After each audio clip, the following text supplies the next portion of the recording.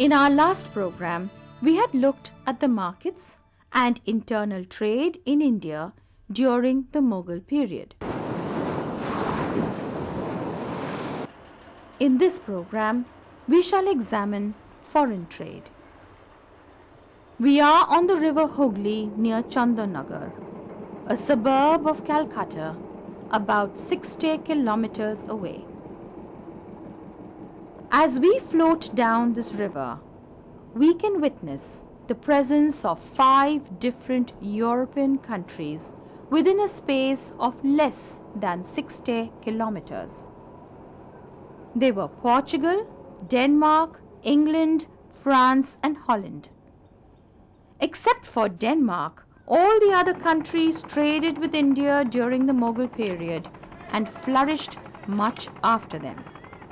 The discussion on the overseas trade of India must necessarily dwell on the activities of the European companies trading in India.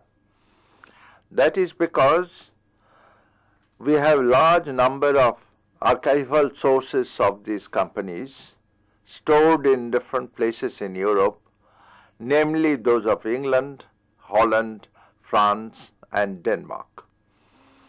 Out of this, the Danish trade was practically insignificant compared to those.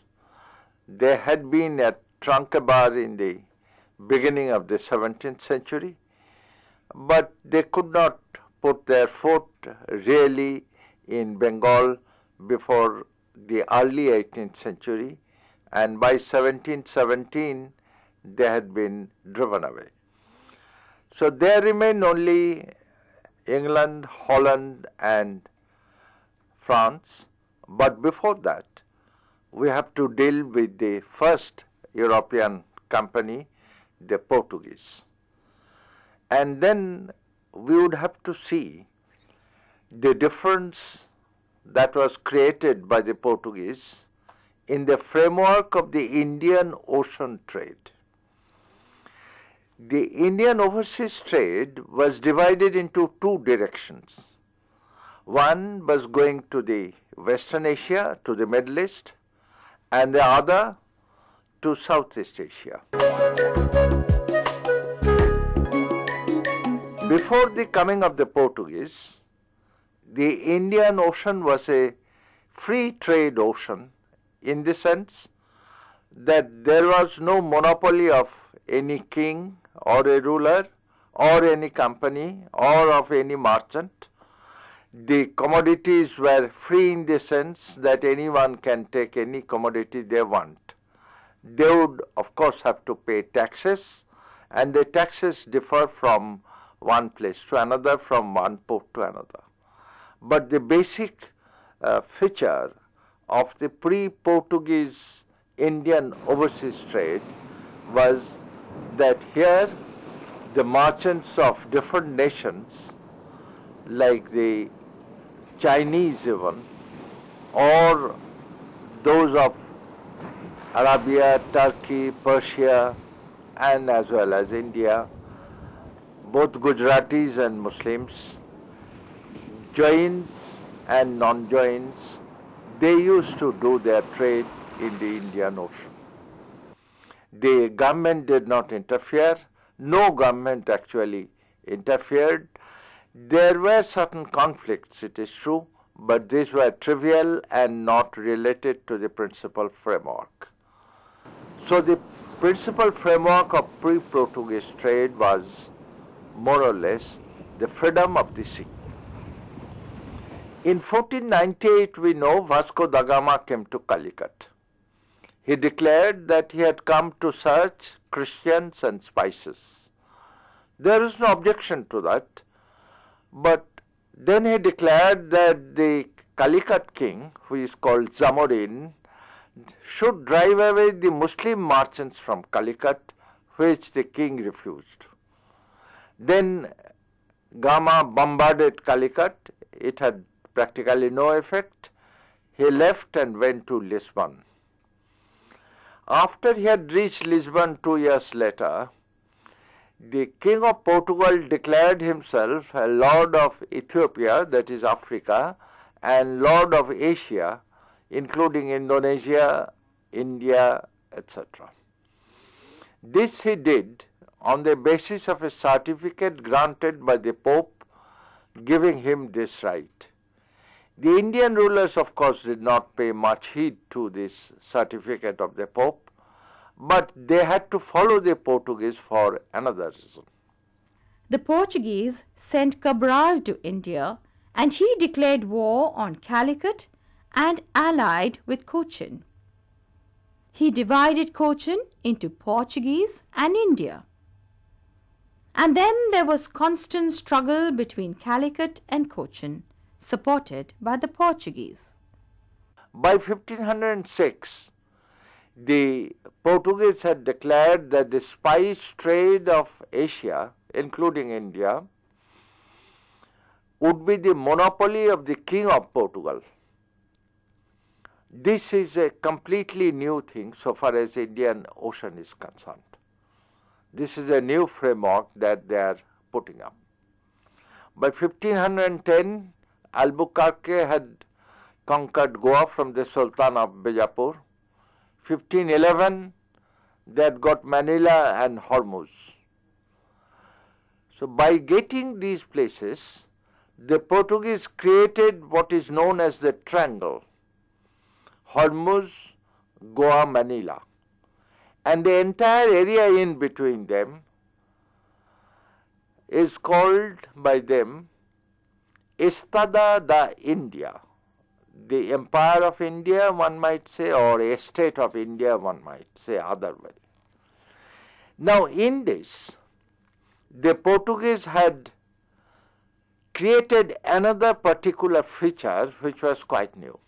The Portuguese had started a pass system. That is, every ship that sailed the Indian Ocean had to take a permit from the Portuguese authorities. Of course, they had to pay something to get this pass. In Portuguese, it is called cartaz. Cartaz is a must, because otherwise the Portuguese would attack the ship.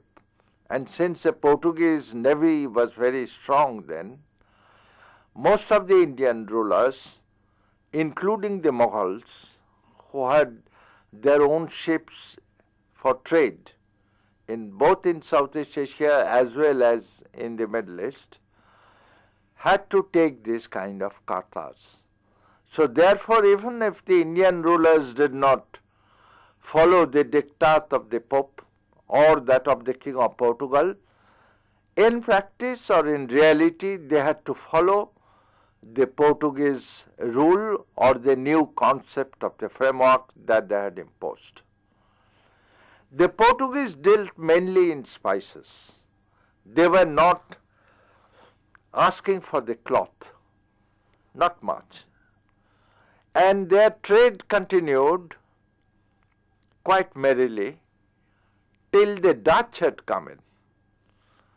After the coming of the Dutch, as we would see now, the whole thing changed. The framework got far more complicated, and the Indian merchants were gradually at a loss to understand that a small country like Portugal, neither very rich also, could have this control over the Indian Ocean from thousands of miles away. Now this attempt of the Portuguese to control the Indian Ocean was not very effective, in the sense that the Indian Ocean is a vast area. It's a very, very large area. And the Portuguese did not have this kind of machinery or the infrastructure to control this trade completely. As a matter of fact, one of the leading historians of France, Fernand Braudel, called the Portuguese excise inspectors of the Indian Ocean. But that began to change also, because of the corruption in the machinery of the Portuguese, the income of the state began to decline, and although the cartas has been criticized by some historians as parasitical, which is difficult to accept fully, the trade of Goa, which was one time very flourishing, began to decline by the end of the 17th century. But for that, perhaps the attacks of the Dutch and the English were far more responsible than merely the corruption within the machinery of the Portuguese. But the Portuguese had shown the Europeans two particular features. One, that they can do away with the Mediterranean merchants. Before the coming of the Portuguese, the Indian merchants would carry their merchandise to the Persian Gulf. From there, another group would take it to Cairo and Alexandria. The merchants from Europe would come to Cairo and Alexandria and trade there. Indian merchants also used to go as far as Russia and Central Asia, but these were mostly served by the Middle Eastern merchants. Now the Portuguese had shown that there is no necessity of the Middle East. One can have a direct trade between India and Europe.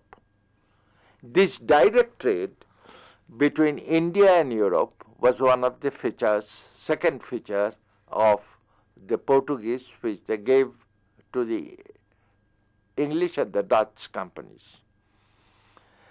The methods of the English and the Dutch companies were not very different from those of the Portuguese. They wanted also to control the Indian Ocean, but at the same time, being far more powerful and resourceful than the Portuguese, they wanted certain privileges in the Indian ports, like less tax and other things.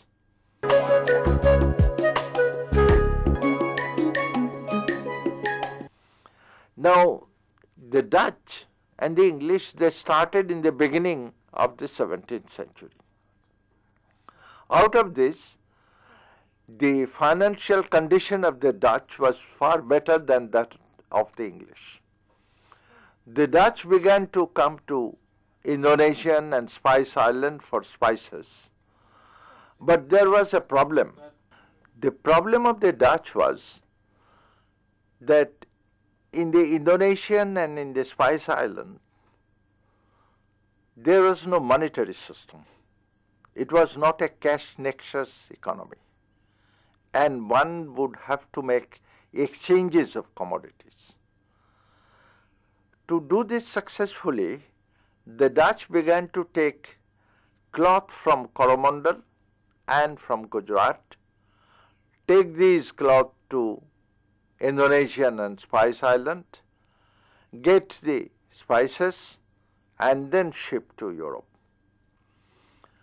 Now this was a kind of a problem that also bothered the English in the beginning. But the English had also another problem.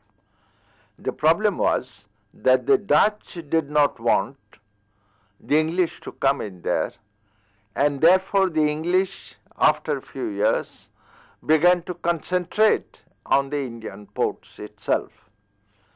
Meanwhile, by the 1660s, the Dutch had conquered most of the possessions of the Portuguese.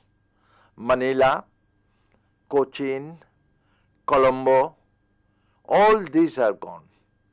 Even by the end of the 17th century, the Dutch had conquered the 4 principal ports of Southeast Asia, which debarred practically the Indian merchants from trading. And it is stated that actually this was the cause of the decline of Surat from the early 18th century, although the historians had not given much attention to this aspect, so far as the decline of Surat is concerned. But the Dutch trade continued. They had their headquarters at Batavia, but their factories were in Nagapattinam, Masalipattanam, Santhom, Hooghly, Surat, and so on. It was a very extensive empire, far more extensive than that of the Portuguese, and the Dutch trade continued to flourish.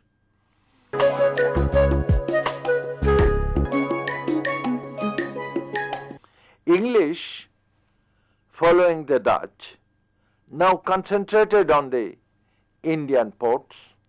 They had a factory at Masalipatnam, early 17th century. By 1623, they had conquered Hormuz from the Portuguese. Then they had Madras in the 1630s.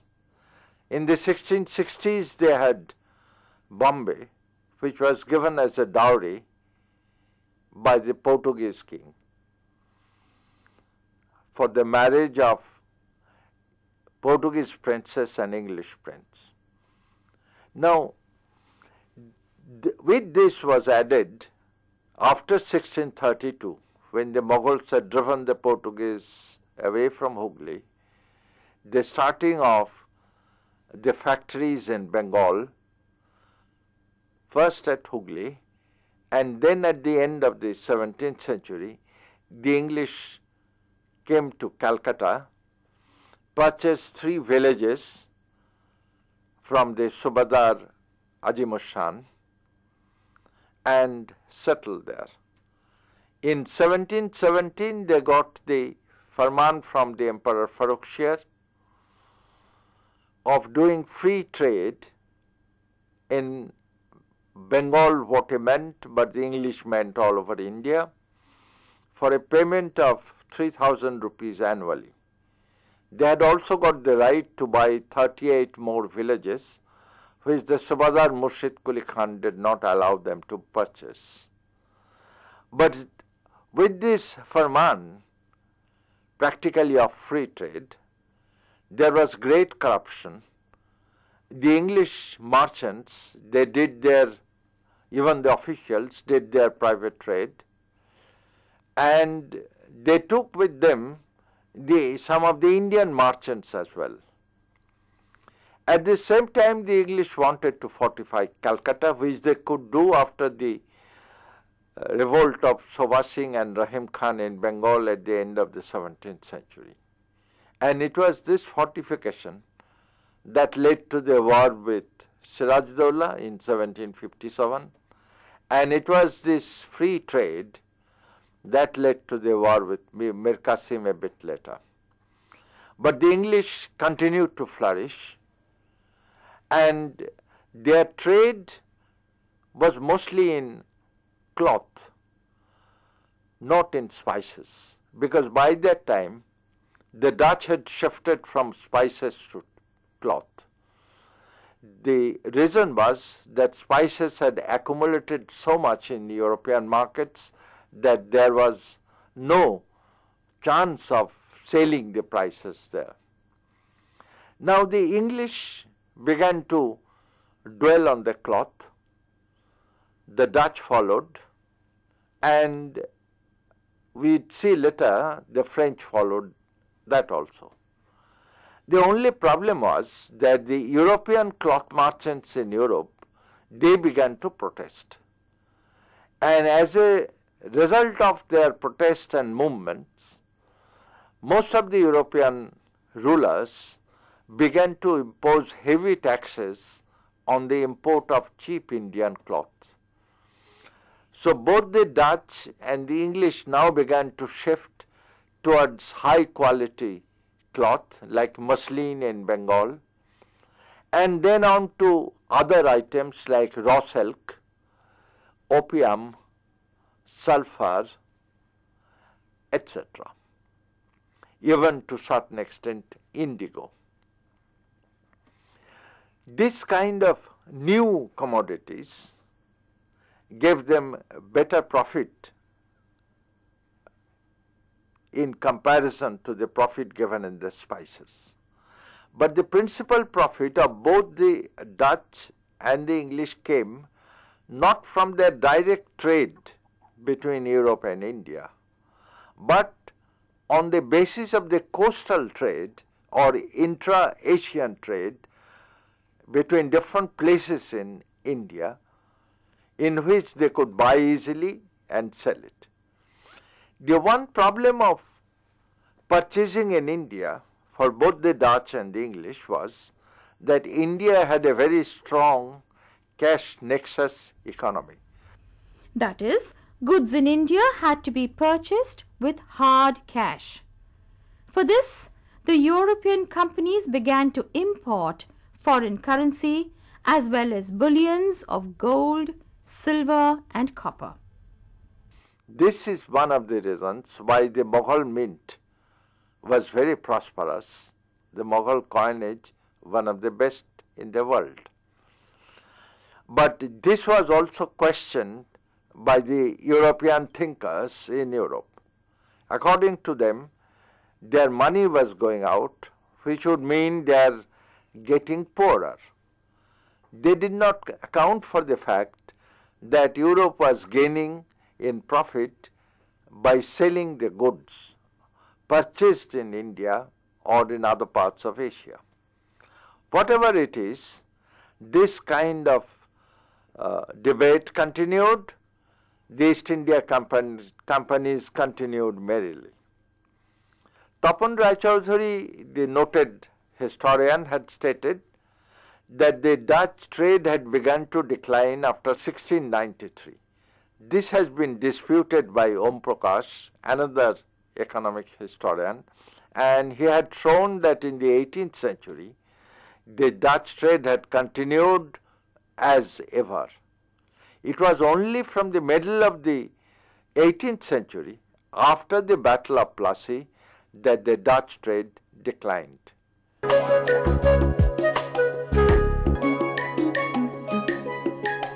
The French had started a company in 1664 in France, mainly by the initiative of the minister Colbert. In 1666, the French had established themselves at Surat with the Farman of Aurangzeb, the Mughal emperor. In 1669, they had established a factory at Masalipatnam, but they had to leave it due to their quarrel with the Masalipatnam authorities next year. They came back in the 1680s. But they had other places there.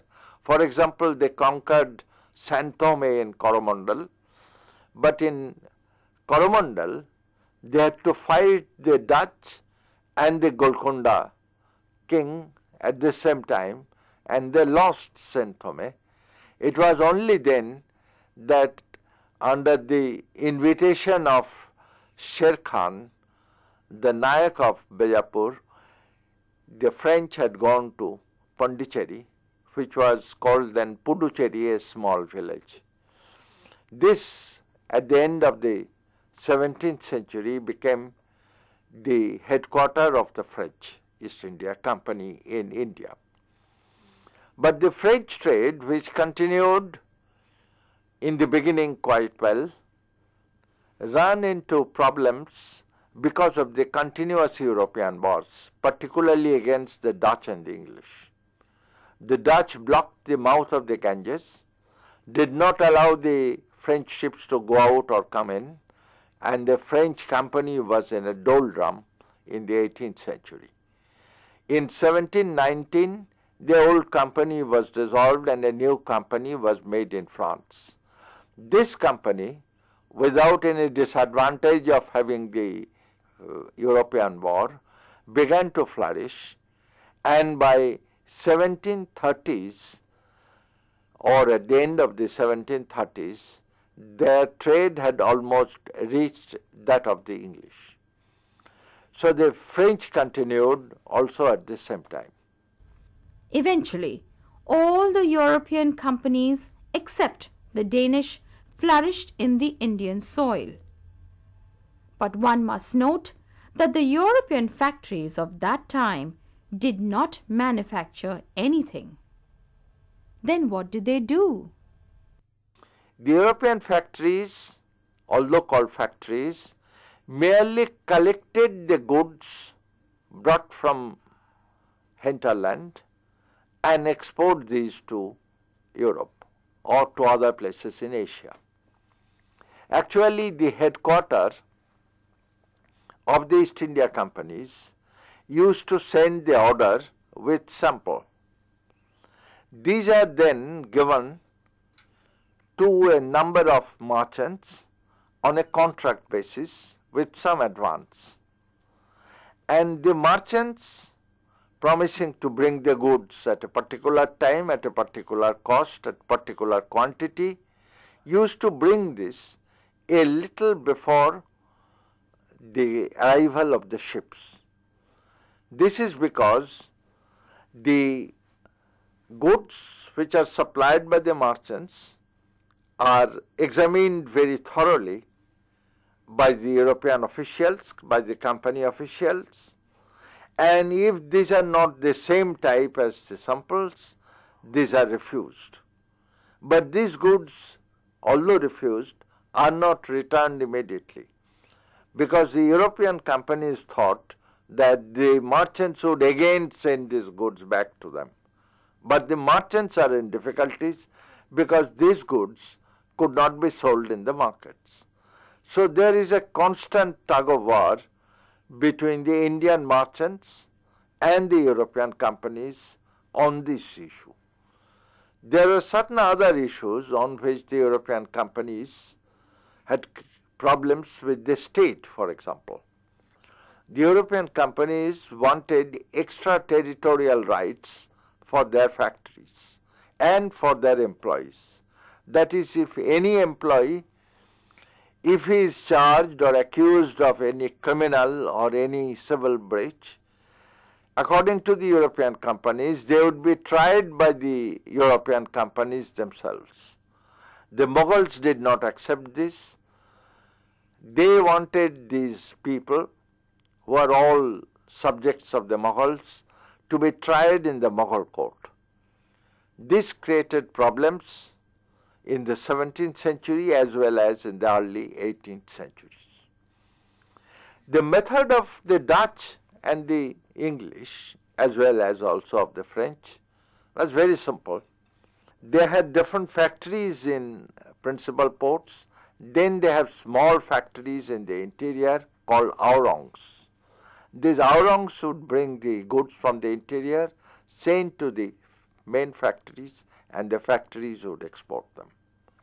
These are in general the basic features of the European trade in India, and next day we would see the Indian merchants and the state. So, in conclusion, we can say that the European seafaring countries that came to India changed the nature of Indian foreign trade by imposing taxes on vessels and declaring monopoly over certain goods. When they began trade, it was only economics and religion that were the main concern. But gradually, they gained political power. There were struggles between the foreigners themselves and also between the foreigners and the Indian rulers. The so-called factories of the Europeans did not manufacture anything. They simply collected the goods and exported them. Nevertheless, trade between India and Europe flourished right into the 20th century.